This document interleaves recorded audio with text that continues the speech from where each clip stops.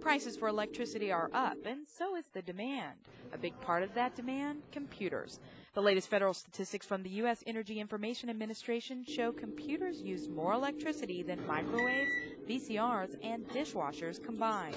Computers can use a lot of energy, but they don't have to.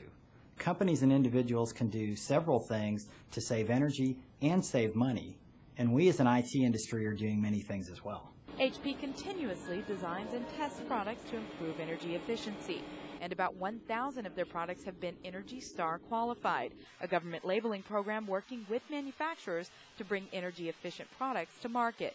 The EPA says the program helped Americans save $12 billion last year on energy. The average household has more consumer electronics and computer equipment than ever before. This product growth has an impact on energy use and the environment. More efficient product design and use save people money and reduce our risk of global climate change, benefiting people and the environment around the globe. The Berkeley National Laboratory, a federal research institution, says as much as 10% of residential energy consumption comes from appliances that are off or in sleep mode. Simple things like unplugging cell phone and MP3 chargers when they're not in use can make a difference. Kyle McElherron says he'll do anything to lower his energy costs. My electricity bills are $300–400 a month, and I don't like paying that every month.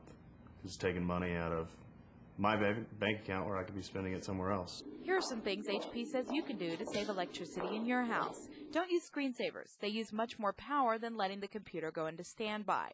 Instead, select power settings that automatically put the computer and monitor in standby mode when idle. Look for EPA's ENERGY STAR label when shopping for new computers or printers, and use a power strip to easily switch everything off at once, but make sure you properly shut down the computer first.